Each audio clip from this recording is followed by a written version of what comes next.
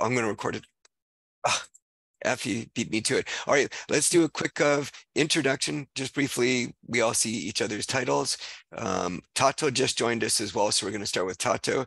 Tato, tell us where you're dialing in from, and then we'll just do a quick circle of just introductions where folks in their institutions. Tato, Youth Impact, are you in Botswana as well? Yes. Hi, everyone. Great. And what's your role, Tato, with Youth Impact? I'm the Senior Manager for Content and Training. So I work with all our programs in designing the content, doing the training, and overseeing the implementation. So I'm excited. So I work directly with the volunteers as well, and also train the volunteers. So excited to be here and learning about some of the volunteerism work that people do. Okay. Heidi, your role at Save the Children? Yeah, I'm a quality learning advisor, and I am our global kind of lead for our early grade literacy and numeracy boost approaches, literacy boost and numeracy boost, which both include a core component that is led by volunteers. I'll pass it over to Marie. Oh, is that me? Hi, everyone. I'm Mehreen. I'm with Team for Tech, and my role is as a program director. So we lead capacity building projects with nonprofits globally, and also work with corporate partners that have highly skilled volunteers. So my main role is to kind of project manage the project from start to finish. Particularly our longer projects that are oftentimes 10 plus weeks with, teams of up to 15 volunteers.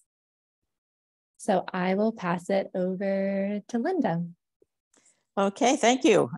Yes, I actually worked with Save the Children several years ago in Vietnam and in Southeast Asia. Also worked with World Vision, and most recently with USAID on the education team. I retired a couple of years ago and am now volunteering with Tony on the Education Alliance. And I'll turn it over to, I can't read the name, sorry. Agidia?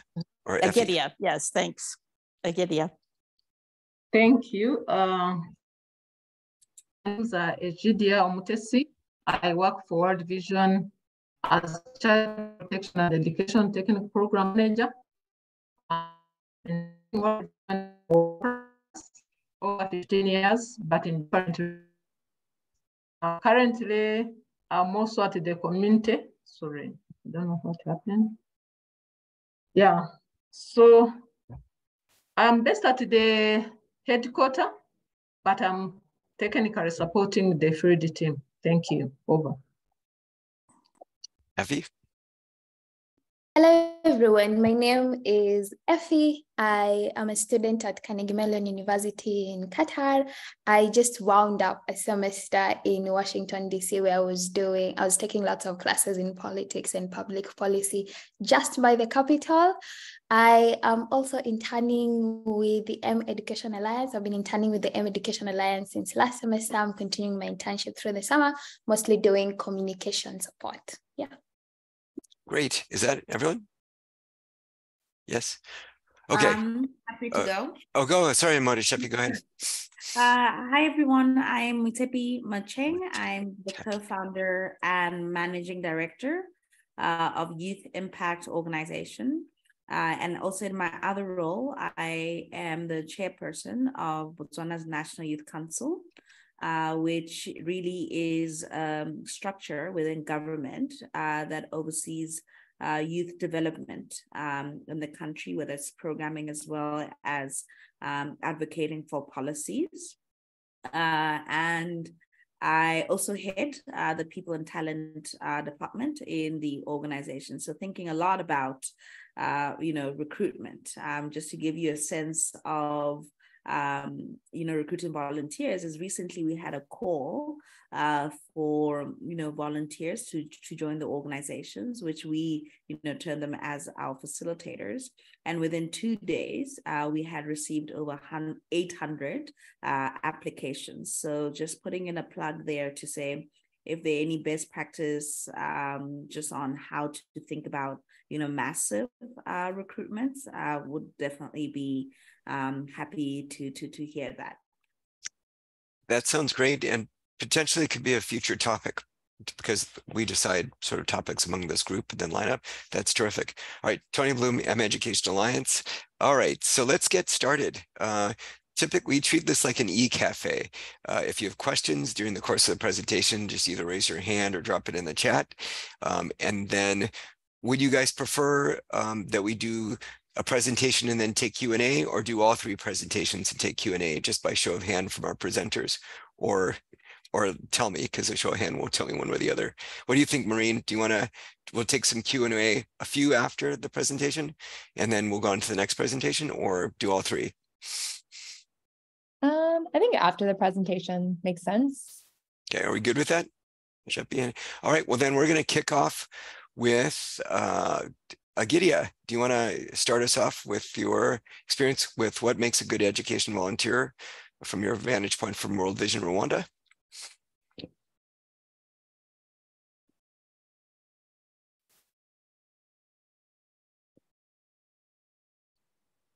Agidia? Sorry, I'm trying to share the screen. Okay. I don't know whether you can see my screen. No, should we make her, we just have to make her a co-host, right? Effie, I can do that. There you go. All right, now we got it. Okay. So I also shared it through the email. Yeah, thank you so much just for giving me this opportunity to go through the volunteerism. How do we go about our voluntary process? Maybe I will not say much about the practice, but also I want to just to give the background and the introduction of the volunteerism. I don't know whether my screen is still appearing. Yep. Okay, perfect. So I will just go through the introduction of volunteerism, definition, history, benefits, what makes a good volunteer as one of our topic, and qualities of a good volunteer, and then why is volunteering in education specifically so important. So if I can start with the introduction, many people all over the world, this is like a general challenge across the world, where there are different parameters, different disasters, different issues that call upon the attention of people to support voluntarily. So this is why volunteerism has played such a great role, especially in those crisis places, but also in normal places. And I know now worldwide, volunteerism is becoming like something to celebrate annually. And it has been recognized to be part of the annual events worldwide. If we talk about the definition, volunteerism is the act of contributing free labor to conduct community service or support non-profit organization. So that is the definition from some of the authors. And the principle is that of donating time and energy towards towards a greater cause. Voluntaries help change the lives of those in their communities as a social responsibility rather than receiving a financial reward. I will just maybe take an example of Rwanda, where we have different structures that are really supporting as volunteers in our communities. And we have community health workers that are community-based volunteers. We have friends of families, inshuti z'umuryango, that are also community-based volunteers. And those are the government structures that are serving the voluntary service within the communities. We also have different structures, different levels of the structures. So these are the people that really are bringing significant contribution to the communities. If we talk about the types, I will just go quickly through it. We have a corporate that involves employees contributing their time and talents to assist non-profits and other charitable organizations. I think this happens across the world wherever possible. Students, there are some graduates or students that during their vacations, they take their time to support the community, to spare some time to support their communities in terms of development and also in terms of supporting their young children. We have school-based volunteers. Schools often rely on volunteer support to care for their students. So in Rwanda, we have what we call school management committee, but worldwide, we have what we call PTAs, parents teachers associations, that are really supporting the learning and teaching of the school and the management of the school. So they bring that relation between the school and the community in terms of learning of the children. We also have community volunteers. These volunteers can be one, help out and contribute their time.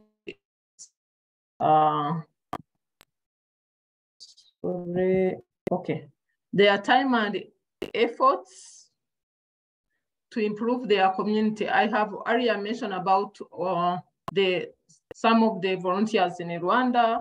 Even in World Vision, you have some volunteers that are helping community libraries or community centers, reading centers, where they are not paid, but they do the significant work in terms of supporting reading abilities to the children. We also have virtual volunteer, because of the technology. Now there are some people who really support globally, how we can connect, like the way we are now doing. I think we are more of doing virtual voluntary opportunities to make sure that we are all connected and we are learning from each other. So this is also another voluntary. We have emergency relief, especially in the disaster areas or in the emergency areas where there is a need for a quick response to address some of the issues, either due to earthquakes, landslides, floods, and so on. There are very many calamities that really affect the world, even the wars that affect the world and calls upon the emergency relief volunteers. There is also an event. Many volunteers choose to help out with major events.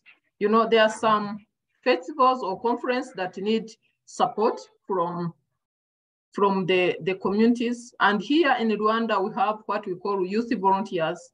They are playing a vital role in terms of supporting the community events and gatherings and the messaging, even where they want to reach out to very many people.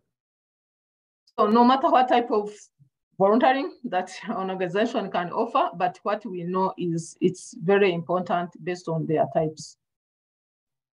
So,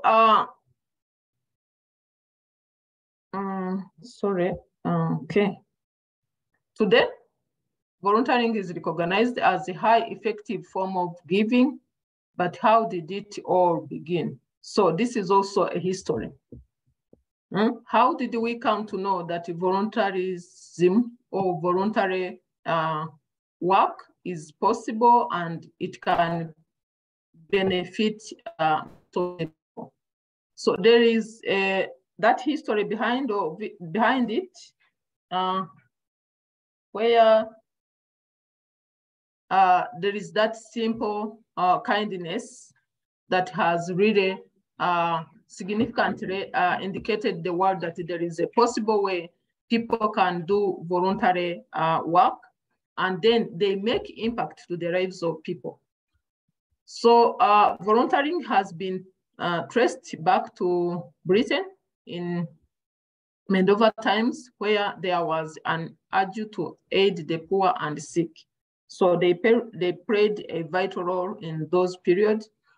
Then in 19th century, organized forms of volunteering start to pick up steam, such as YMCA, which began in 1884 in London. So you can see that people were doing voluntary activities, voluntary work, but it was not well streamlined or collected to be like something that really should be well structured in terms of supporting the work, and also be counted in terms of what they are doing.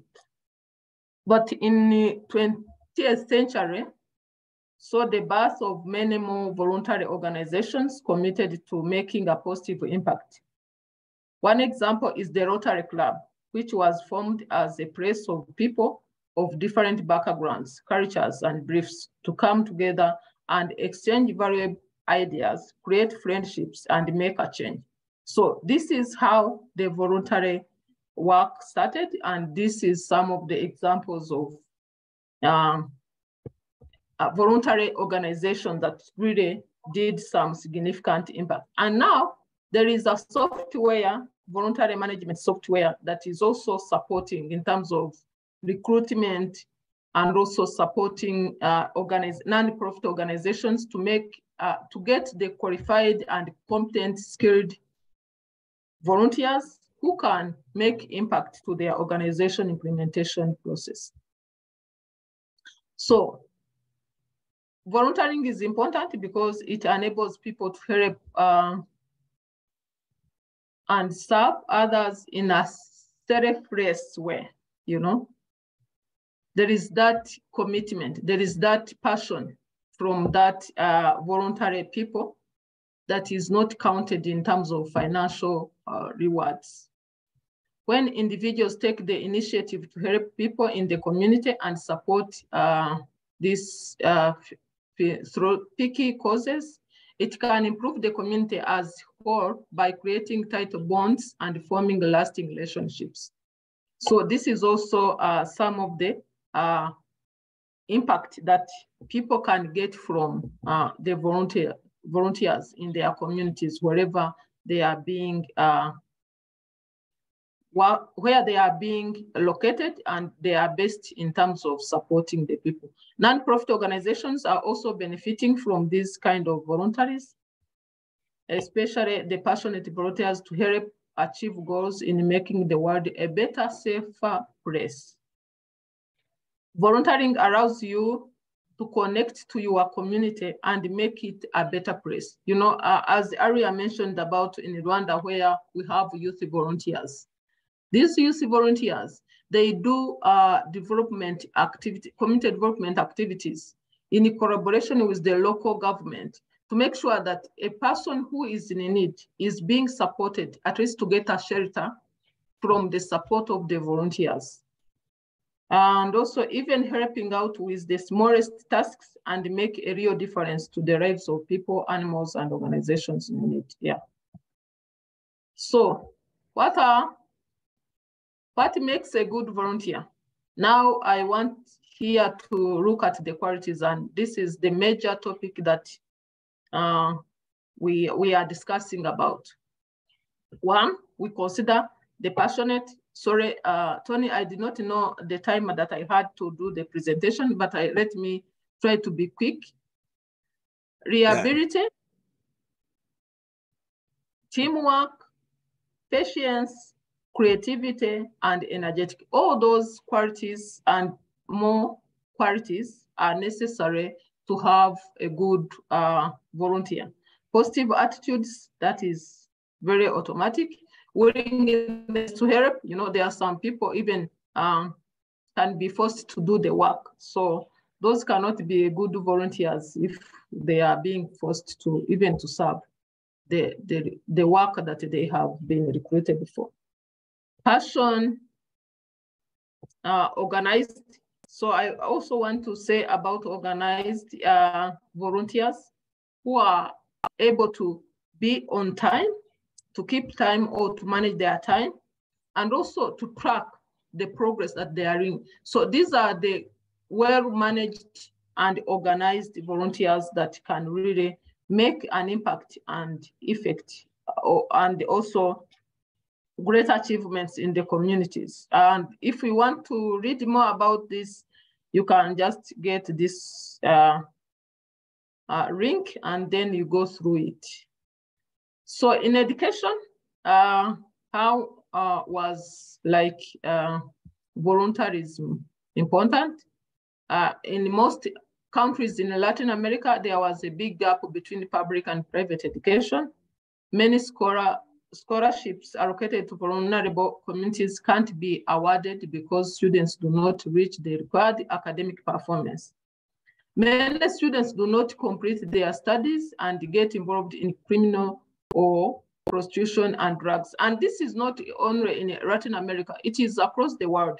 We always express such a kind of issues where some students, they end up being involved in drug abuses because of not being supported to have that kind of nurturing or good nurturing and also charity from their schools or from their homes. Volunteering in education can make a big change working with these communities. Education opens opportunities, change lives, and encourage individuals to contribute to their communities and ultimately to our world. So through our education system, I think we also need to think about how we can promote this level of volunteerism, where even the most vulnerable communities can be supported through voluntary services. Even though volunteering is an paid commitment, it is still crucial to find people who take the responsibility seriously. So there are some people who are still committed to serve as volunteers worldwide, irrespective of demand from the world. You know, the world is so demanding and so requiring some profit, some financial support to make sure that you serve faithfully and correctly, but some other serious volunteers that are still making this kind of good job to the people. So looking for volunteers who are passionate, reliable, team players, patient, creative, energetic, positive, willing to help, passionate and organized will ensure they are greater assets to our team. So I think this is one of the things that we should always think about. Volunteerism, they have that selflessness to support, which leads to sacrifice, and then also to the service and support in the community. So they make it easy for volunteers to find your opportunities and register. So the other website also gives opportunity for how you can do the recruitment of like quality volunteers in your organization, if it is non-profit making organization, or even in your company, wherever it is. Offer tangible benefits, make your volunteer program inclusive. This is also a gap, even from different authors and researchers. This kind of volunteerism is not yet inclusive in terms of how do we involve the participation of people with disability in terms of voluntary services and activities. And I think we need to think how we can investigate more and get that inclusive voluntary program. And we can say thank you for those volunteers. We also have categories. We have mutual aid. Mutual aid is the worth of informal person-to-person helping activities embedded in community and cultural practices. People gather and volunteer together as a response to a shared need or issue. Then if we go to the service volunteering is where volunteers respond to the perceived needs of another person or community. And then campaigning, they are doing great work in terms of involving the collective action to the groups of people, moving from place to place, spreading the message and so on. Participation, Participation is where volunteers give time and effort to ensure to engage with government and decision-making mechanism at different levels. As Aria mentioned, our youth volunteers normally, after doing some of these community development activities, they come back and sit with their local leaders, and then they present what they have done and what are some of the gaps that really financial support to be more effective and supportive to the communities. And then there's also leisure. Volunteering as a leisure, it's also possible with some people depending on interventions or in sports. And so there are those other volunteers. So thank you. And I want to say thank you to all volunteers for their endless work and job that they are doing. God bless you. Agidia, that was great. Maybe just a little, that was so comprehensive, Agidia. That was outstanding. And what we hope we could do is we'll post the recording and put it on the site. I'm sure you'll have, we'll have questions afterwards, but Agidia, that's just great, covering like the history of volunteerism, types of volunteerism. So that was excellent. And especially thank you if this presentation was specifically prepared for our community of practice. All right, so let's save our questions. Maureen, look forward to hearing about the amazing Team for Tech experience. Over to you. Yeah, thanks, Tony, and thanks, Agidia, for getting us started. I'll just share my screen.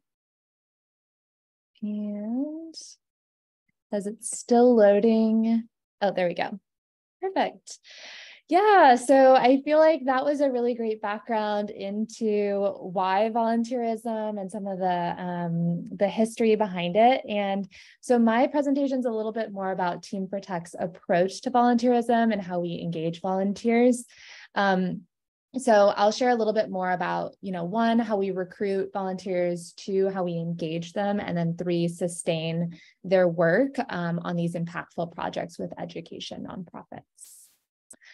So just to kind of provide a little background, I think that would be maybe a little bit helpful for everyone to kind of understand how volunteers fit into our model. So Team for Tech, we are a nonprofit impact accelerator, and our mission is really to bridge the digital equity gap and improve the quality of education for under-resourced learners around the world. So how do we do this? Our work is really threefold. We, one, develop long-term partnerships with education nonprofits. We know that change in education takes time, and so we partner with our nonprofits for 3 to 5 years, and sometimes even longer, to help them test and iterate solutions, specifically using a human-centered design approach. Two, we build staff capacity through training and technology implementation. And this is where our volunteers really come into play. We work with amazing corporate partners that help us to match volunteers with nonprofits with the right skills on very certain project scopes. And then lastly, we provide grant funding to our nonprofits to help them set up technology solutions that are most relevant for their context. So together with these three stakeholders, we really help our partners to scale their work and really demonstrate what works within their local context. And this is our 10th year as an organization.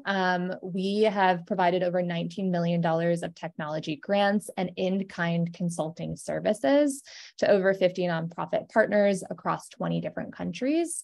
And that's really made possible by the over 1,600 skilled employee volunteers that have been able to join us and contribute to these pro bono projects. So this is kind of a snapshot of our volunteer program's impact. And so now that you kind of have a sense of how volunteers fit into our model, I'll talk a little bit more about, what has helped us to find the right types of volunteers to engage in our projects. So we really credit our impact outcomes specifically around volunteers to these three key factors. One is recruitment. So how do we spark an interest while also setting expectations on the front end with volunteers during that recruitment phase? Two, engagement. What is the volunteer experience like throughout the project? What skills do volunteers come in with? But also, how can we help grow their leadership skills as well as they're on a project? And then sustainability. So how do we equip volunteers to be lifelong education change makers? So the first bucket, recruitment, this is a really crucial component to our project because it ensures that volunteers are both inspired by the project, but also motivated to stick with it, especially when it gets challenging. So as part of our interview process, especially for our longer projects that can last up to 10 weeks, we interview all interested applicants and really ask about their motivation for applying. We typically look for volunteers who want to use their professional skills in a meaningful way, have a desire to learn from the nonprofit, they're curious about their leadership growth, they're committed to educational equity, and then they're passionate about giving back. So those tend to be some of the themes that arise as a part of the application process. We also look to develop diverse teams. So this can look at anything like skills, geographic regions, experience, company tenure, departments. I feel like Agidia mentioned disabilities and making sure that we are building inclusive teams as well. While we don't necessarily ask that, we have had a number of folks on our project also that identify as neurodiverse learners as well. So creating opportunities to really lean into folks' diversity. Yep, and then we clearly communicate with interested applicants the time commitment. So our long projects can be up to 3 to 5 hours per week over 10 weeks. So obviously it's pretty vital that volunteers are engaged throughout that project. And then lastly, we look for employees that are curious about their leadership development and that are interested in growing as a leader as well as part of their pro bono experience. So that kind of leads into my second factor here around volunteer engagement. So once a volunteer is on the project, what is their experience like? And so we look for volunteers to both leverage their skilled expertise or their technical expertise, as well as to grow personally and professionally as well. So we do have a Team for Tech leadership curriculum, which covers 5 capabilities as they're on the project. So they're working in sub-teams on the pro bono work, but then also engaged in this leadership development as well. And just briefly, those 5 areas are customer-centric innovation, decision-making amidst ambiguity, growth mindset, communication and collaboration, and then DEI work. And so in the beginning of our projects, we focus heavily on building empathy and really using the human-centered design approach so that volunteers have a better understanding of the cultural context of our nonprofits. We're able to do this by providing tools, resources, and articles that help them to grow those skills. We also find that our project scopes can sometimes be broad or kind of general in nature or change throughout the project. So we look for volunteers that are also able to tolerate ambiguity and adapt to shifting expectations. And then the last point here is that Team for Tech program directors also will strategically place volunteers into sub-teams based on their skills.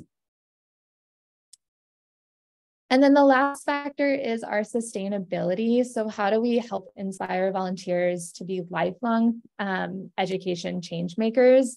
So after completing a project with us, we actually call our Team for Tech volunteers fellows, and they join our fellow community. They also receive this fellow badge. And volunteers can stay engaged and support our nonprofits through our community of practice as well. And that's not just our strategic nonprofits in our strategic portfolio, but nonprofits globally that are a part of our online community. We also have monthly Fellow Fridays events. This is where they can hear from a featured nonprofit specific impact updates. They can reconnect with some of their old volunteer colleagues and friends. So just a great way to build community.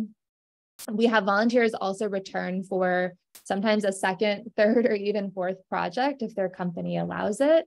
So just kind of that longevity of volunteerism.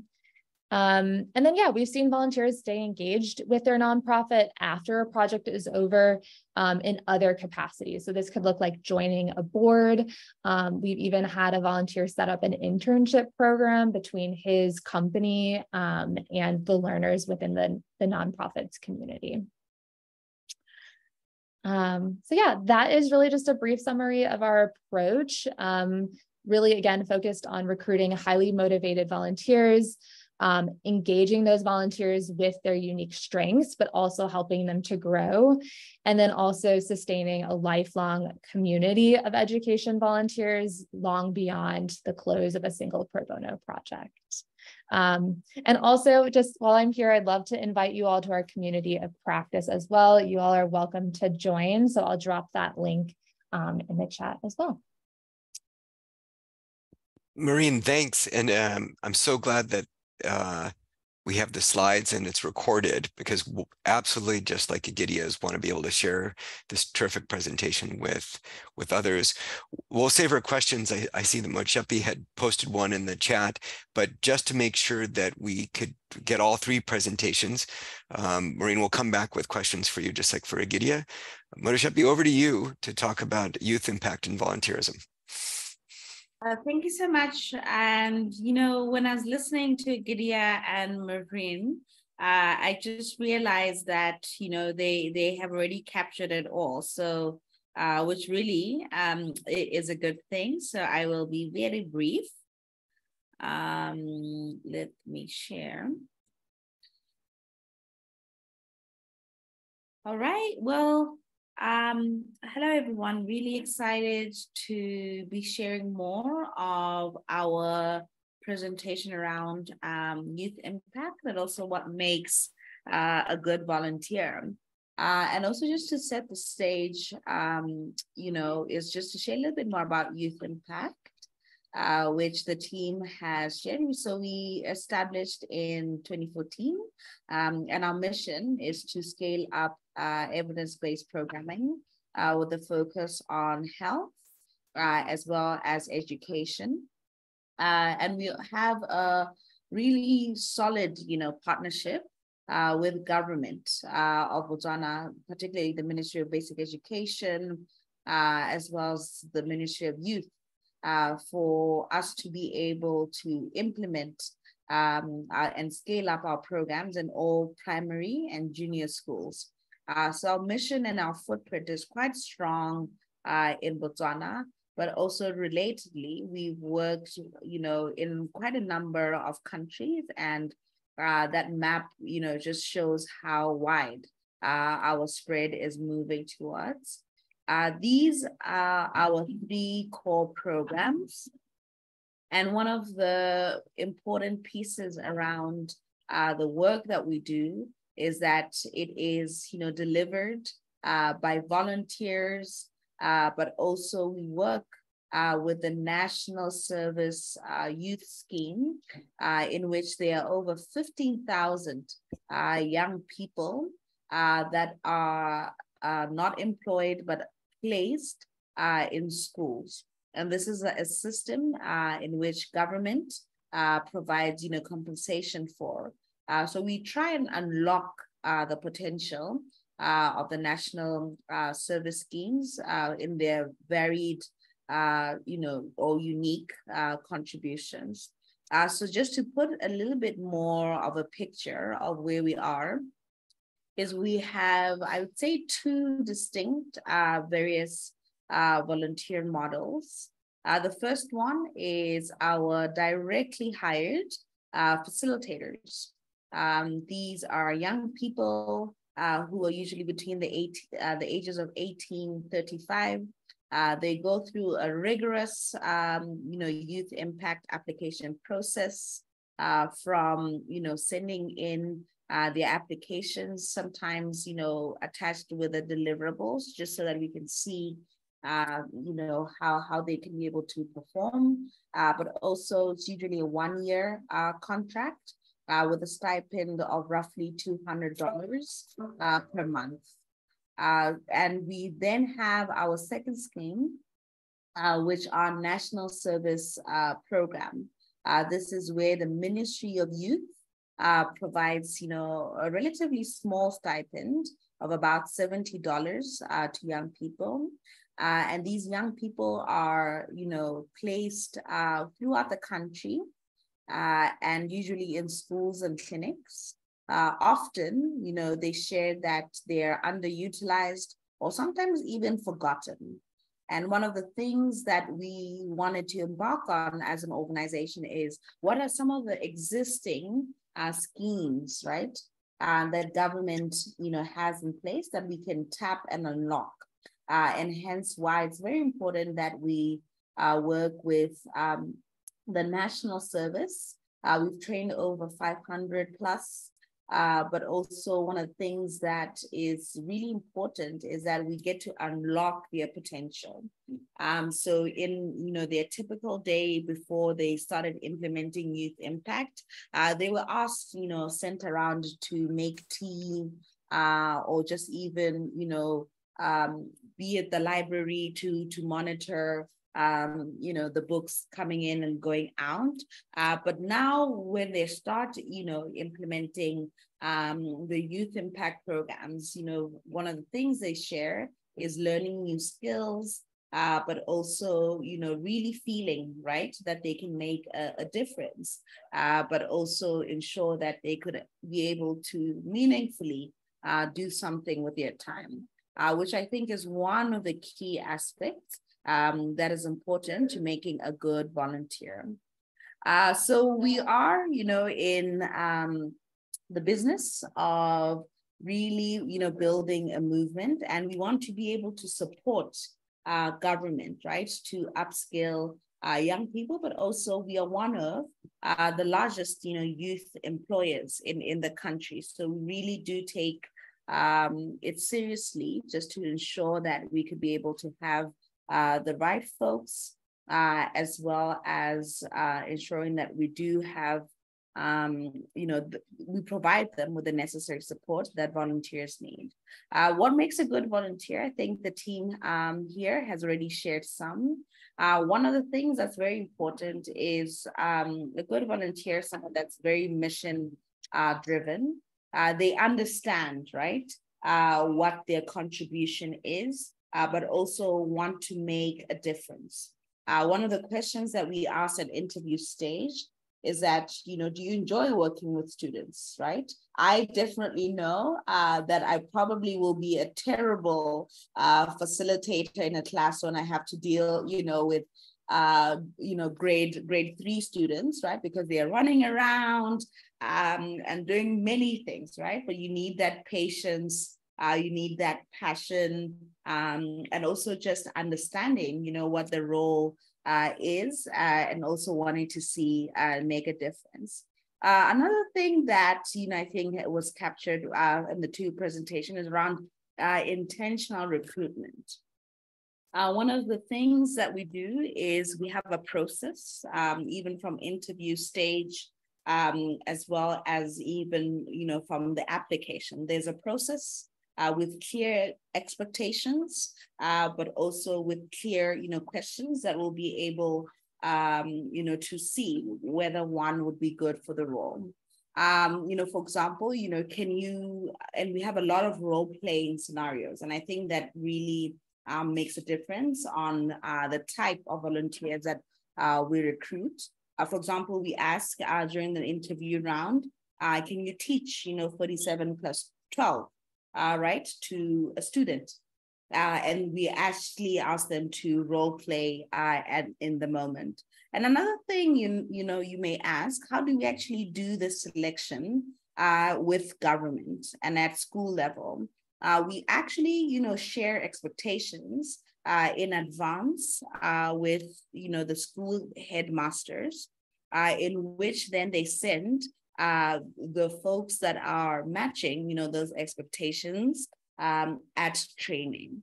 And at training, we actually have the liberty to assess their performance and how they're doing, so that we can, ensure that they can be able to deliver and be successful at that delivering. But I think the whole idea around intentional recruitment and selection is so important, just to really, choose a volunteer, but also ensure that they align to expectations. Another thing is commitment, which I think has been alluded for. One, has to really, be committed to, the long term, but also to be able to doing the role that they are, dedicated to do. I think this is important, to be accountable, but also, to be able to self-manage, right? For them to deliver on their role. One of the last one, which I really love, is one ought to have a growth focus and a growth mindset, right? The ability to, willingness to learn, appreciate feedback, be able to really see the role that they are performing, as for the greater good. And I think that really makes a difference, right, to being a good volunteer. That said, that was all that I had for you all, and thank you so much. Yay, another round of applause. Terrific. That was great. All three presentations providing sort of a comprehensive description of your own project interventions, the qualities for making a good volunteer, and then again, really happy to be able to share this. Let's just open it up for a few minutes of Q&A. Anybody want to start with questions of each other? Majepi, I see you had a question, I think, for Marine that you had dropped in the chat. So maybe if you want to start off with the question that you had asked her. Thanks both for the presentation. Yeah, I just had a quick one around how long, do your volunteers, do they volunteer before they move to the fellow, and what usually, would be their qualifications? Yeah, definitely. So we have a number of types of projects. Some are short-term, like only 3 days, and there are these fast-paced workshops where the volunteer would be about 6 hours over those 3 days. And then we have our longer ones, which are our more popular ones. Those are about 10 weeks and 3 to 5 hours per week. And then during that, we refer to them as volunteers, but once they finish at least one pro bono project with us, then they become a fellow with us. And then they're a lifelong fellow. So we really consider them as, Team for Tech ambassadors. And they're able to support any of the nonprofits within our portfolio. And that's actually, I would say, just like transparently, that's one of the things that we're growing right now and trying to work on is how do we re-engage volunteers, especially because we do go through corporate partners, for the specific pro bono projects, but how do we really tap into the wealth of our fellows beyond the project and re-engage them in maybe like one-off pro bono projects or directly supporting a nonprofit, or even just inviting them to some of our like community events so that they can stay updated on what's going on with us as an organization, but also the nonprofits that we work with. I know that's helpful. Thank you. Mm-hmm.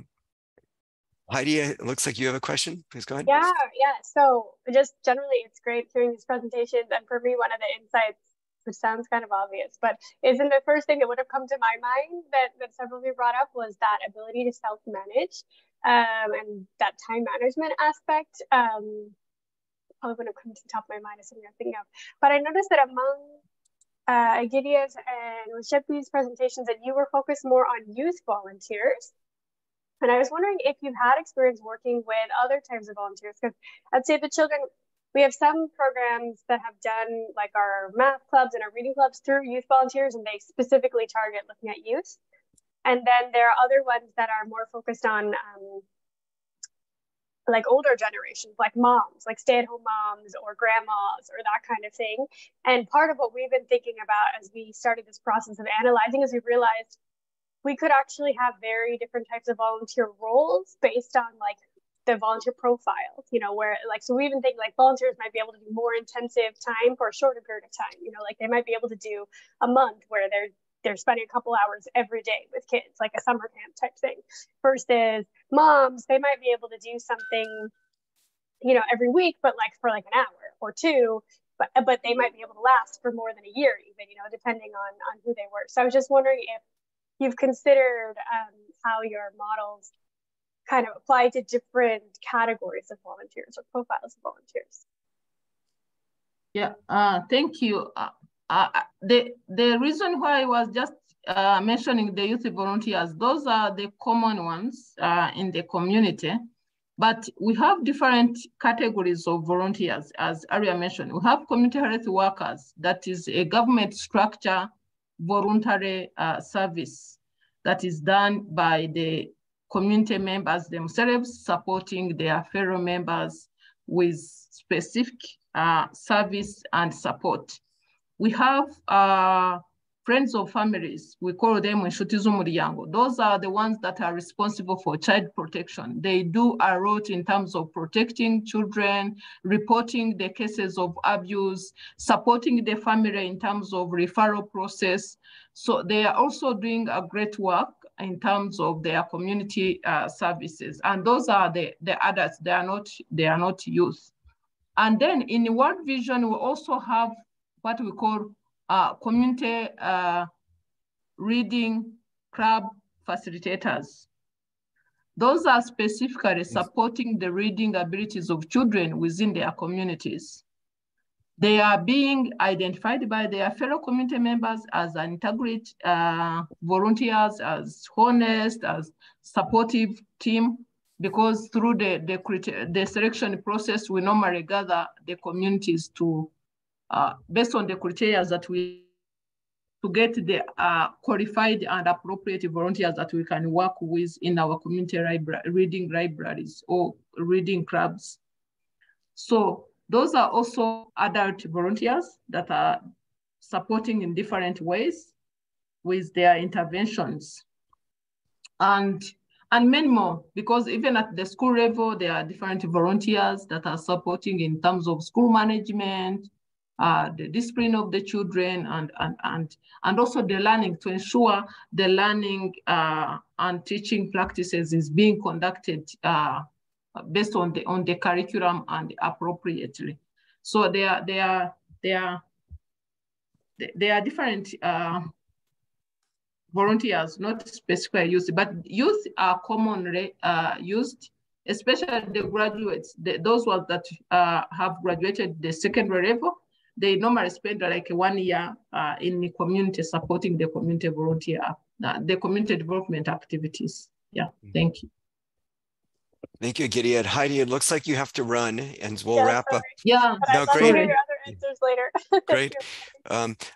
If there's another 2 minutes, Maureen, Motsepi, Gideon, are you okay with it? We'll round it out at 9:05. This is perfect. And again, because we're recording this, we'll make this available. And Gideon, I did get your slides. And Maureen and Motsepi, if you want to send your slides to us, we're going to create a new education volunteerism page on the Education Alliance website, like we have for Literacy League or Math Power. Linda and Effie, we could talk about how that would look, but we'll include the theme of today's presentation in the 3 slides. Gideon, you mentioned Rotary in your presentation, and I'm a Rotarian, and also I used to work for Peace Corps. So I was wondering, if you want to elaborate the relationship any of you might have with volunteer sending agencies like Peace Corps or VSO, or local organizations like Rotarians, if you've been able to tap into those networks, or others, VSO. So just any comments? In fact, the reason why I talked about the Rotary, it's about the history of the voluntary activities. So it is something that I have just searched, and also found out that it is very crucial and important to know that this is something that happened some years back, and it is still happening, and also still working and supporting the communities. So it's not something that has just come now, but it's something that has already been happening. Yeah. Okay, Maureen and Motsepi, and I see Linda has a question, so I want to make sure that we have the minute for, but Maureen or Motsepi, any other linkages with like volunteer sending agencies?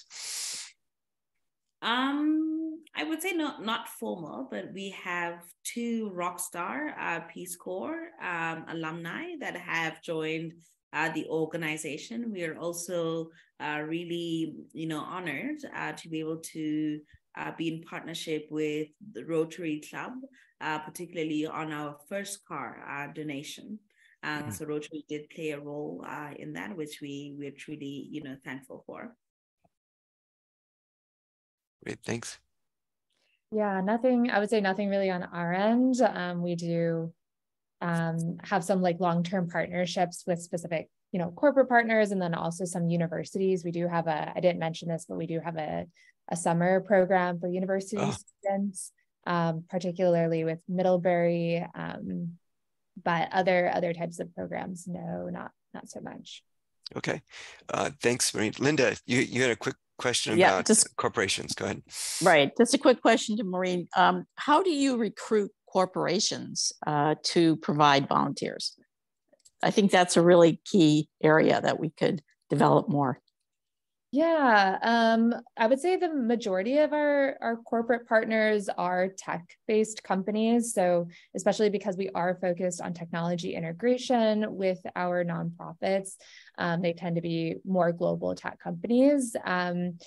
And it really kind of depends. I think our BD team does a really good job of reaching out to potential corporate partners that have a CSR department, specifically where they're focused on corporate social responsibility.